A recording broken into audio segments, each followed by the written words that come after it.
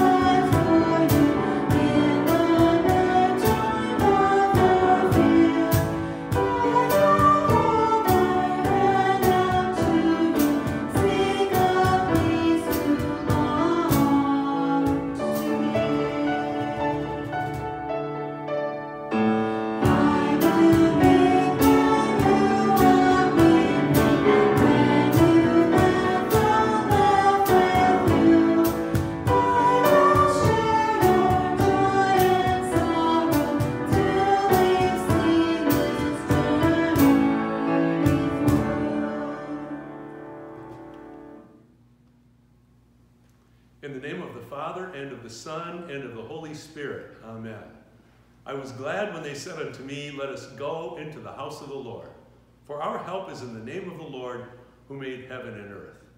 I'm going to ask Brooke to do the reading, which is known as the Prayer of St. Francis of Assisi. You probably didn't know that, did you? No. Well, I think you'll love the words. If you'd offer that for us, that'd be great. Thank you. Lord, make us instruments of your peace. Where there is hatred, let us sow love. Where there is injury, pardon. Where there is discord, union. Where there is doubt, faith. Where there is despair, hope. Where there is darkness, light. Where there is sadness, joy. Grant that we may not so much seek to be consoled as to console, to be understood as to understand, to be loved as to love. For it is in giving that we receive. It is in pardoning that we pardon. And it is in dying that we are born to eternal life. Let us pray. O God, we thank you for your Son, who chose the path of suffering for the sake of the world. Humble us by his example, point us to the path of obedience, and give us strength to follow your commands.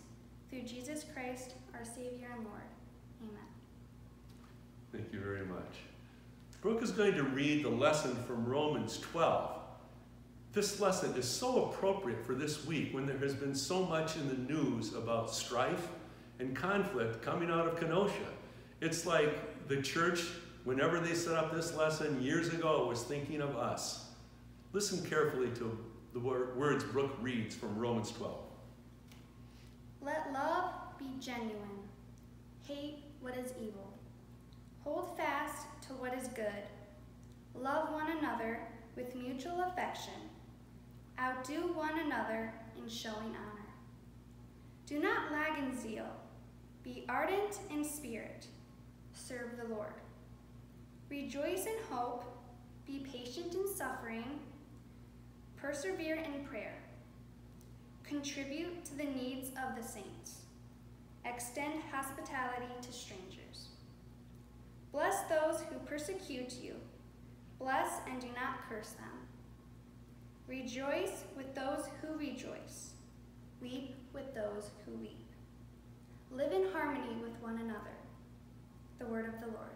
Thanks be to God. Thank you, Brooke. Last week in the gospel lesson, Peter made his confession saying that Jesus was the Messiah. And at the end of that gospel lesson, Jesus warned his disciples not to tell anybody about what they had just heard Peter say. And now we know why, because he tells them to take up their cross and not to immediately think he's going to be a triumphant hero. Here we hear Matthew 16.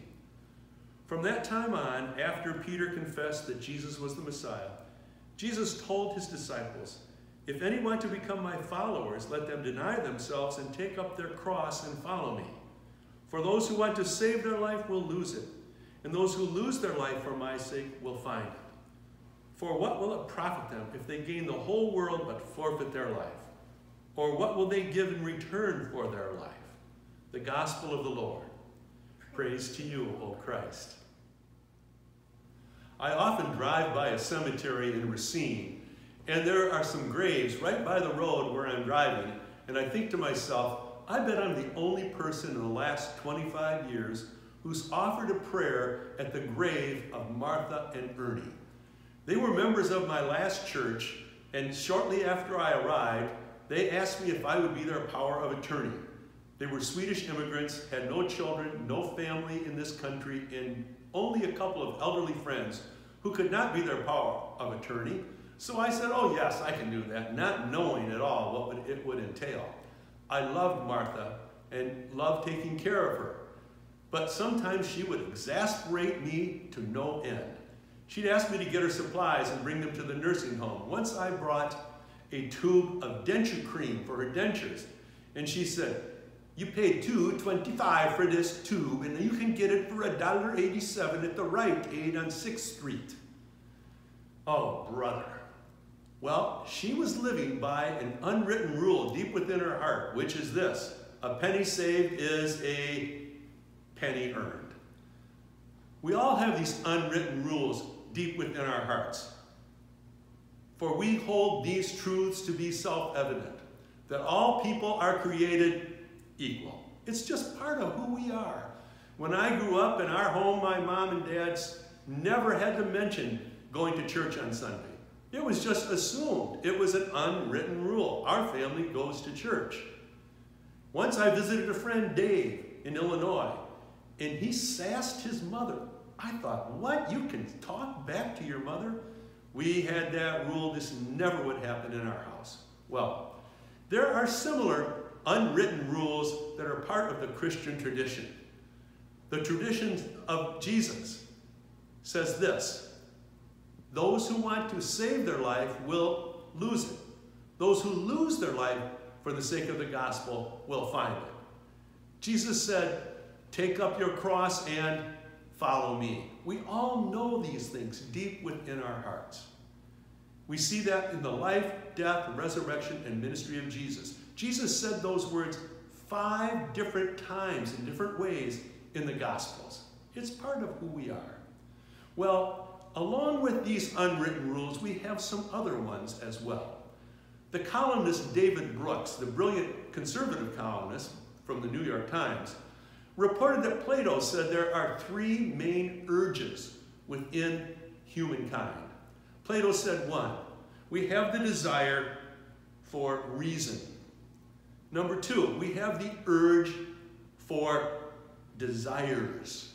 Reason and desires. And thirdly, Plato said, we have the human desire for recognition. Reason, desire, recognition. They are also part of the air that we breathe. The hunger for recognition. leads a church member to say, nobody cares about me at church anymore. I never hear from anybody. And so the person stops coming. The hunger for recognition leads a person who posts on Facebook to go back to their posts and see how many likes they have. We're like Sally Fields, upon getting an Oscar several years ago, who said, "You like me, you really, really like me." We like that human recognition through Facebook. Once I had a church secretary who quit because the raise the council gave her was 5 cents less than what she was expecting. She was a wonderful secretary, a valuable member of the team, but the council drew the line. They would not give her $7.50 an hour. They drew the line at $7.45 an hour. So, adios. She felt she wasn't being recognized sufficiently. Deep within us is this desire for recognition, and it leads black people across America to say, we feel like society does not recognize us as members of society, or even as fully human beings. This struggle has been going on a long time. 50 years ago, the chant and plea was, "I am somebody," from black people across America. And it's the same basis for Black Lives Matter. Now, keep that in mind as you remember that St. Paul talked about this desire for recognition. He understood Plato's world. St. Paul knew Plato's world very well, and so he wrote about reason, desire, and recognition.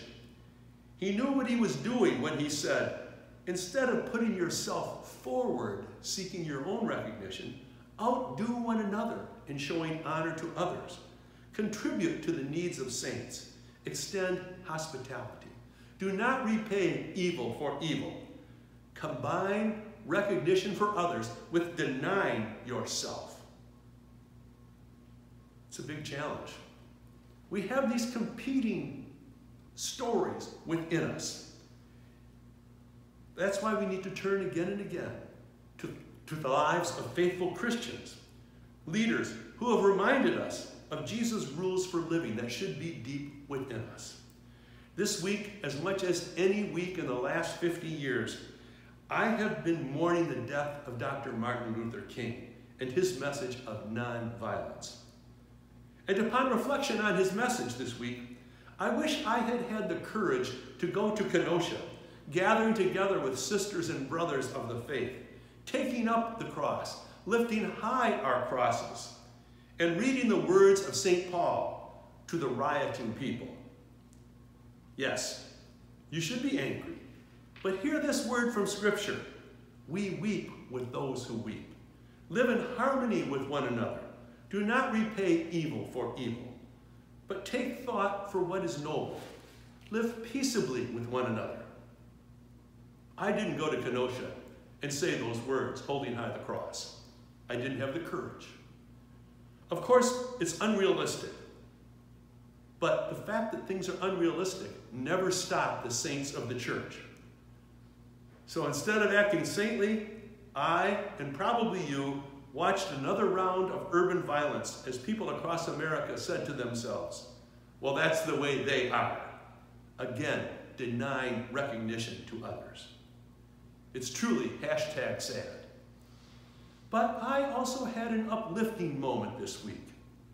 A friend named Brian stopped by and we were having a discussion about the week's events. Brian said, I feel so sad for that young man. I said something along the lines of, yes, isn't it sad? In front of his children and paralyzed. He said, oh, of course, I feel sad for Jacob Blake, but I'm talking about the cop who shot him. Think about how his life is shattered. He's a young cop. He made a terrible mistake. He went to work that morning thinking he'd keep the peace, and he just overreacted. Now he cannot be himself. He'll lose his profession. He's tormented. He'll have to move. He'll be prosecuted. I feel terrible for him.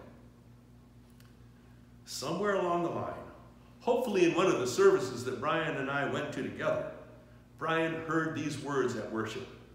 Do not repay anyone evil for evil, but take thought for what is noble in the sight of all. In his anger over the events in Kenosha where Brian's family was raised, he was able to turn the tables on his anger and see honor, hope, and blessing. That's always the challenge. To balance the vision of Jesus, cross, self-denial, losing life, with the desire for recognition, giving recognition to others, and quelling the prideful desire for self-recognition in ourselves. It's the challenge for Christians. How do we make it easier? I think by keeping Jesus' message at the forefront. I think we keep the model of the cross at the forefront. The model we have seen in the saints, the people around us and the saints who have gone before us. Jacob Blake's mother, who pleaded for people to follow the path of nonviolence and stop the rioting in Kenosha. The families of Mother Emanuel Church in Charleston, forgiving the white supremacist teenager Dylan Roof for mass murdering at a Bible study. The model of all those who have taken up the cross for the greater good. I've never forgotten the true story that came out of World War II, where a Scotsman named Ernest Gordon was part of a group of prisoners who worked in Burma on the River Kwai. At the end of one of their terrible work days, they counted the shovels, and one of the shovels was missing from the work party. The Japanese guard was enraged. I'm going to quote what Ernest Gordon said he said. He worked himself up into a paranoid fury, ordering whoever was guilty to step forward. No one moved. All die, he shouted, all die. And he shrieked, cocking his rifle and aiming it at the prisoners. At that moment, one man stepped forward to take the blame. A man who everyone knew to be a Methodist Christian. The guard clubbed him to death as he stood at attention and dropped. And then when they returned to their final destination at camp, the tools were counted and no shovel was missing. Word of this spread like wildfire through this dysfunctional prison camp. An innocent man had been willing to die to save the lives of others. This one man's selfless sacrifice revolutionized the camp's atmosphere. Many sought out answers about how to prepare for death and how to get closer to God. Ernest Gordon, who later was to become the chaplain at Princeton University, became the unofficial camp chaplain. A small church was erected. Prayer was held nightly. Faith, Gordon said, thrives when there is no hope but God. And God did not disappoint. The men began to treat each other like brothers with care and kindness. When we stop seeking our own recognition, when there is no possibility of fulfillment, we are taught the value of giving recognition to others, of seeking life, real life, by taking up our crosses, truly finding who we are as Christians. Faith thrives when there is no hope but God. And with that faith, unwritten but filling our lungs, we bless others and live peaceably with all. Amen. Brooke, could you please offer the prayers for the day? Confident of your care and helped by the Holy Spirit, we pray for the church, the world, and all who are in need. God of all peoples, you call us to live peaceably with everyone. Help people of all races to see the brotherhood and sisterhood of humankind, and especially change our minds when we judge others based on outward appearances. Still, the hands that would express anger through violence. Grant peace to Kenosha and strengthen Jacob Blake and his family with your healing power. And help us to do our part to overcome evil with good. Lord, in your mercy. Hear our prayer. God of faithfulness, fill our hearts with gratitude for the opportunity to hear your word and and to receive your presence in the bread and wine. Surround Charlotte and Ruby with your blessing, that they might find joy in being part of the family of faith, sharing in your holy meal.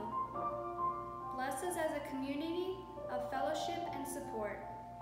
In the midst of the COVID virus, help to persevere that our congregation might reach the promised land of recovery as a strengthened body, willing to sacrifice for the sake of Christ. Grant us a vision of the joy of life lived through him. Lord, in your mercy, hear our prayer. God of salvation, you promise to deliver us. Give those who suffer a strong sense of your presence and love. Accompany those who are uncertain. Raise the spirits of those who are despairing, and heal the sick. Frank, Julie, Shar, Larry, Cindy, Mitch, Richard, Janet, Krista, Kim, and others we name in our hearts before you. Lord, in your mercy, hear our prayer. in the certain hope that nothing can separate us from your love, we offer these prayers to you, through Jesus Christ our Lord. Amen. Brooke, you can stay right here. We are going to celebrate communion now. If you do not have bread and wine right in front of you now, you could pause this video and get some bread and wine or any other kind of alcoholic beverage to use as we celebrate communion. If you ever need to have one of those small packets of wine and bread contained in a sanitized manner, we will be happy, I will be happy to bring that to your house, or you can come by church and pick it up.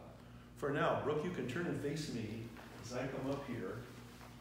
You can stand right there. And we will celebrate with the words of institution. Our Lord Jesus Christ, in the night in which he was betrayed, took bread. And when he had given thanks, he broke it and gave it to his disciples, saying, "Take and eat. This is my body given for you. Do this for the remembrance of me." In the same manner also, after supper, he took the cup, gave thanks, and gave it for all to drink, saying, "This cup is the new covenant in my blood, poured out for you and for all people for the forgiveness of sins. Do this as often as you drink it in remembrance of me." Let's pray the Lord's Prayer. Our Father, who art in heaven, hallowed be thy name. Thy kingdom come, thy will be done, on earth as it is in heaven.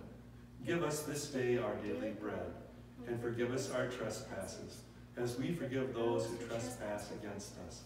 And lead us not into temptation, but deliver us from evil. For thine is the kingdom, and the power, and the glory, forever and ever. Amen.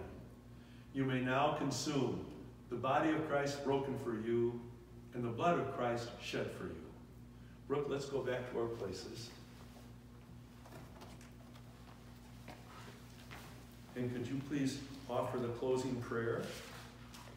O God, through prayers, praise, bread and wine, and word, we have been united by your presence among us.